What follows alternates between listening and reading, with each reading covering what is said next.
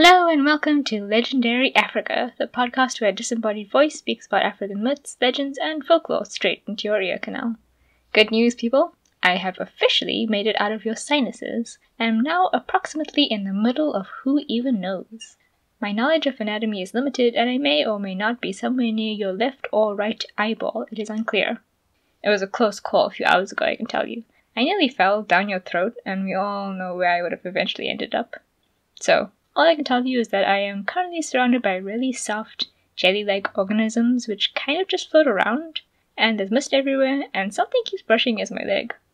So if you develop a sudden twitch in one of your eyes, that's just me jumping around and away from eye jellyfish. Basically, SeaWorld in here.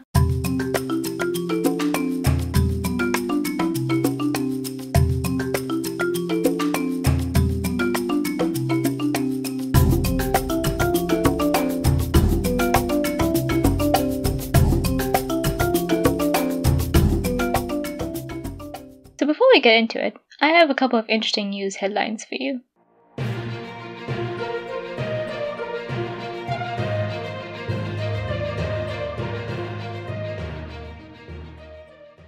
Egypt hits back after Elon Musk claims that aliens built the pyramids. Musk tweeted that aliens built the Egyptian pyramids, and this didn't sit so well with the Egyptian Minister of International Cooperation, who invited Musk to visit Egypt to see the pyramids and evidence of human labor for himself. Not to mention, Egyptian archaeologist Zahi Hawass basically told Musk to hold up a minute and then educated him on what evidence we have regarding the man-made pyramids. In the end, Musk retweeted a history article on the building of the pyramids and said that it made a fair amount of sense. So, I'm not sure he's convinced that aliens were not involved, but at least he seems a little more accepting of the archaeological evidence. The next headline is a headline I recently discovered. It's quite old, but it boggled my mind. So, in a cafe in Akashi, Japan, you can watch a variety of fish and other sea creatures while you pee. And they can watch you. So the toilet is surrounded on three sides by a giant aquarium filled with hundreds of exotic fish and a single male turtle, and it is only found in the ladies' bathroom. It reportedly cost $270,000 to build and has attracted customers for over 12 years. It both distresses and relaxes customers in equal measure, and some people even spend more time than they need on the loo, just so they can see all the fish. The world is truly a fascinating place.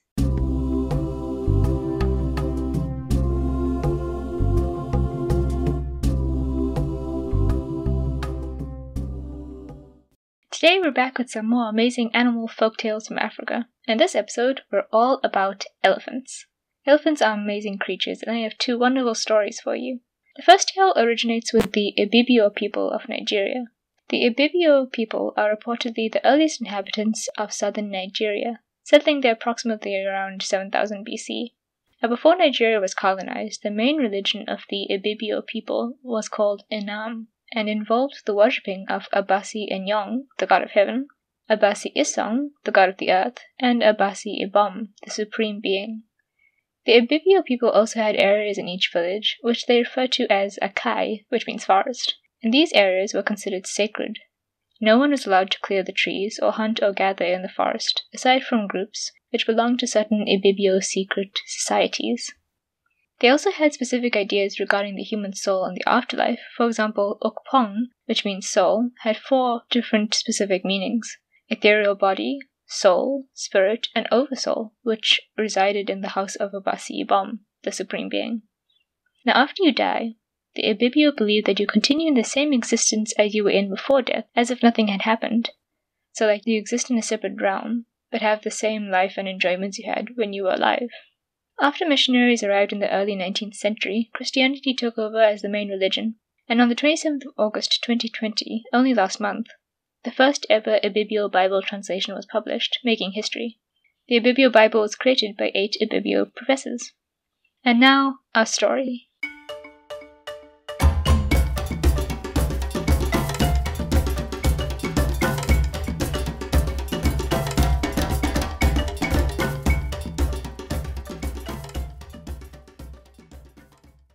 A terrible famine swept across the great land, slowly at first, and then quickly. And soon all the animals were starving, as all the plants had died. Only Leopard, who ate meat, was unconcerned. However, he realized that an opportunity had presented itself to him. He gathered all the other animals and announced that he, Leopard, was the strongest of all of them, and because of this needed the most food. I need to eat, unlike you pathetic creatures, Leopard growled. Sacrifice your grandmothers to me, or else I will devour all of you.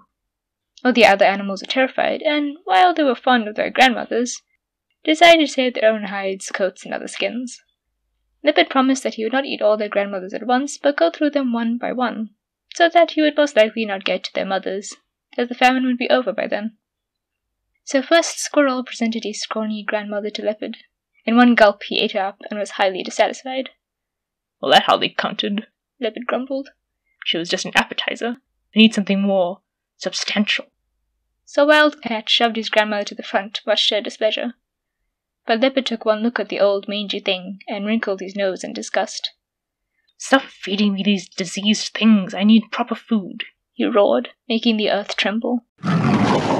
So Bushbuck pushed and pulled his grandmother until she tottered in front of the leopard, and although she was thin, Leopard's hunger was finally sated for the day.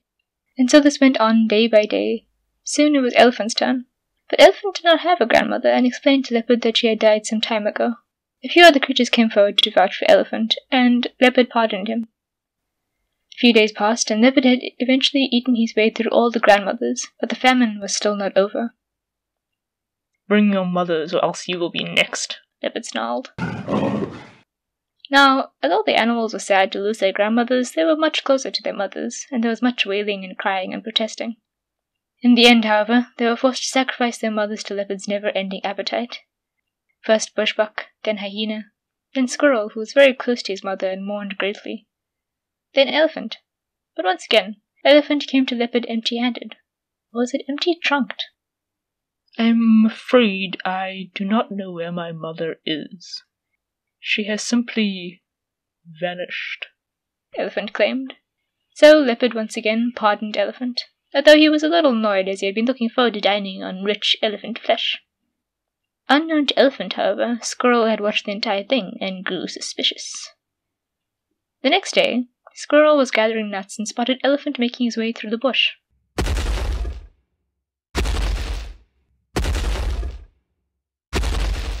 Taking to the trees, Squirrel followed him easily until they came to a mountain.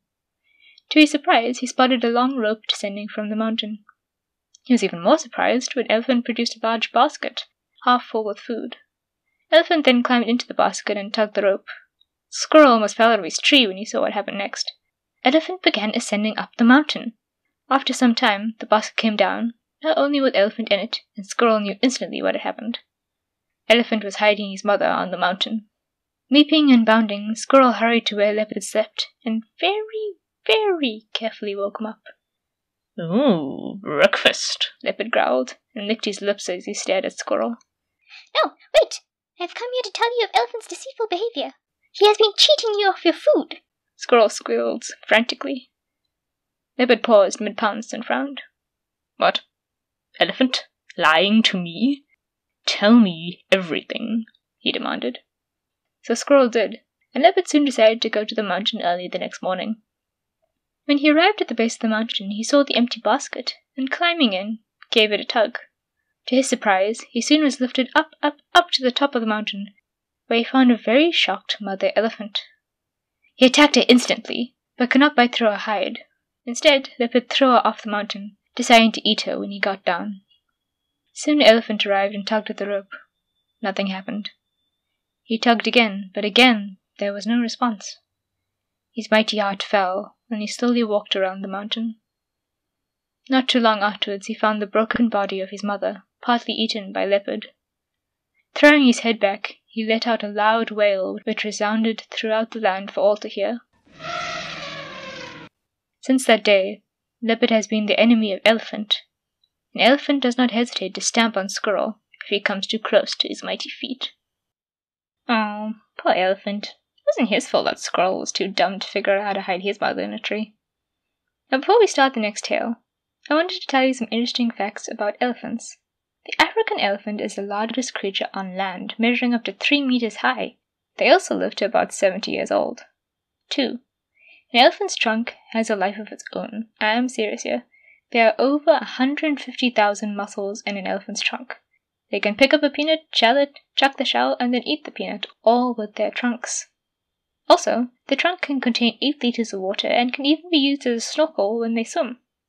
Elephants need to eat almost constantly. They eat the equivalent of about 375 tons of baked beans. And I love baked beans, but that's a little crazy. This is a sad but important fact. Almost 90% of African elephants have died out in the past century due to the ivory trade and human encroachment into their environment. There are only 45,000 elephants left in the wild. This is a very small number of people. We need to do better.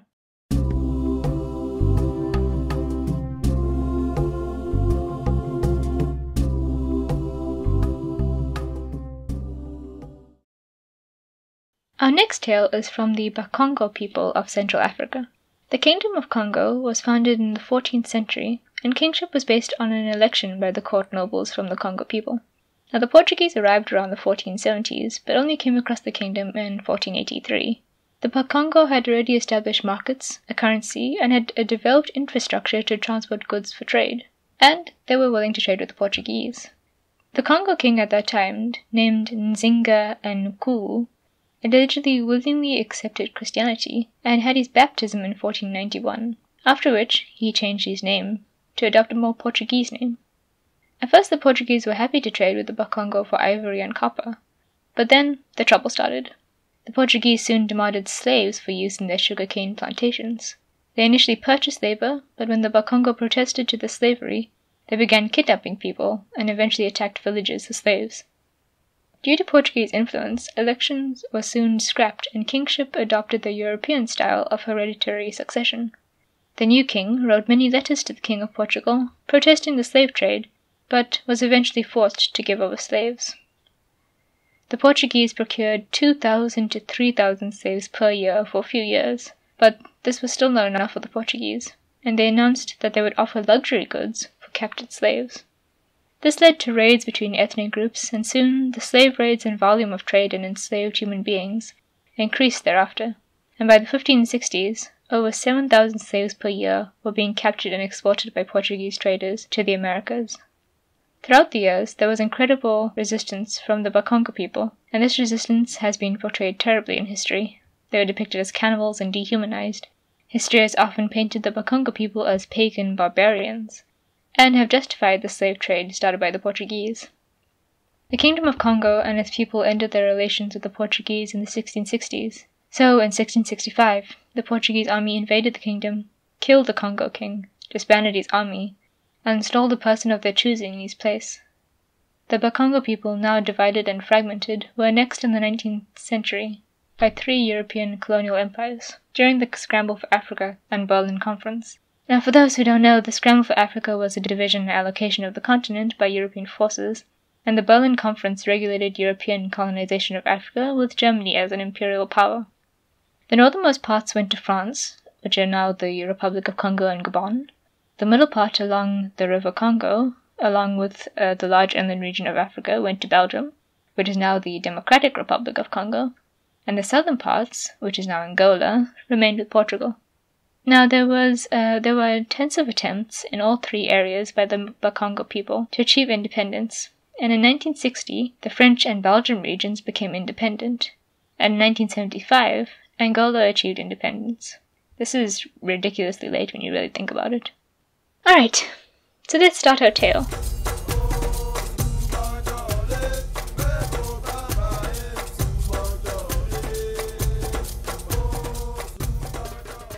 One day, Elephant was walking near a village and humming to himself. He was enjoying the sunlight and the sounds of the birds so much that he was unaware of where he was stepping.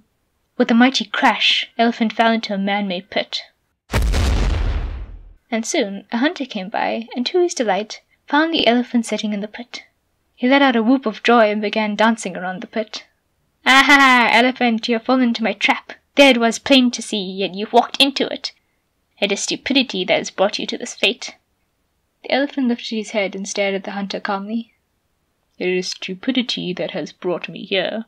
Cleverness will bring you here too." The hunter fell over in shock. The elephant, it speaks! He ran back to the village to tell all of his friends, but they laughed at him and accused him of lying. So the hunter promised them that if he was lying, he would move out of the village and live forever on the edge of the forest. So the villagers agreed and followed the hunter to his pit. Soon they approached the pit, and the hunter shouted down to the elephant, "You, great one, stupidity has brought you here." But the elephant did not speak. Again the hunter shouted the same thing, but elephant remained silent. The villagers shook their head and began to murmur amongst themselves. The hunter grew frantic and was hot in the face.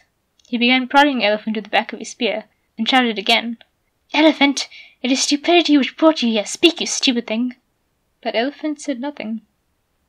The villagers soon began shouting at the hunter, accusing him of lying, and told him to stay out here forever. They left him behind and returned to the village. The hunter threw his spear to the ground in anger and embarrassment, and sat on the ground with his head in his hands. "Oh, stupid elephant, see what you have done." But elephant simply chuckled and said, "It is my stupidity which brought me here. But your cleverness brought you here too. One of us was too stupid, the other too clever, and so we're here together." And that's why we have the saying, "Too foolish and too clever, they are brothers."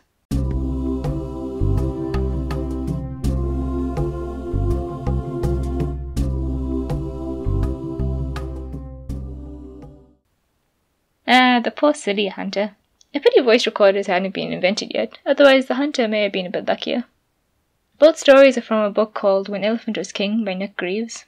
I really enjoyed these stories, and I hope you did too. Elephants are amazing creatures, and you should go read up more about them and how to help preserve them and their environment. There are some great initiatives which you can support, such as Save the Elephants. It's an organization trying to preserve the habitat of the elephant and promote awareness of the importance of these creatures. There are other ways as well, such as supporting a complete ban on ivory, not buying any ivory products, and supporting tour operators who actively support elephant conservation. Now, of course, before you go, I have a lovely promo for you and a couple of podcast recommendations. Today's promo is from the lovely Hidden in the Shadows podcast, which is all about the strange, unusual, and the paranormal. Welcome to the podcast that discusses the things that are hidden in the shadows. This is Isaac. And I'm Megan. And on this podcast, we discuss everything paranormal, from ghosts, demons, aliens, urban legends, and more. From our own experiences and others, we will discuss the strange and unusual. Tune in every Friday for new episodes.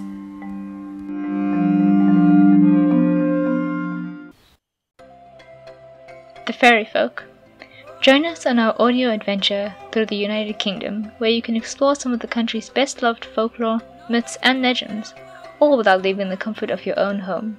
Now, I love this show. It's an old favorite of mine, and I love how you feel like you're walking through the streets with the host, and she's telling you the various tales of each place. It's fun, relaxing, and each episode is perfect to listen to when you're traveling, whether it be in the car, on the bus, on your bike, wherever. Find the Fairy Folk on Twitter and Instagram at @thefairy_folk, and that's fairy F-A-E-R-I-E. Folklore, Food, and Fairy Tales. A storytelling podcast featuring stories with recipes and food history connected to each episode's story. Is the food in fairy tales and folklore really symbolic, or does it just make the tale relatable? If you had to choose between the two, could you? Food and stories have their own rituals and feed different parts of us. How is the history of food tied into stories?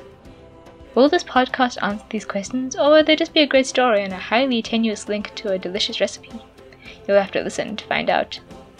Okay, do I really have to say more than the title of this podcast to get your attention? It's literally put two of my favorite things together, food and folktales.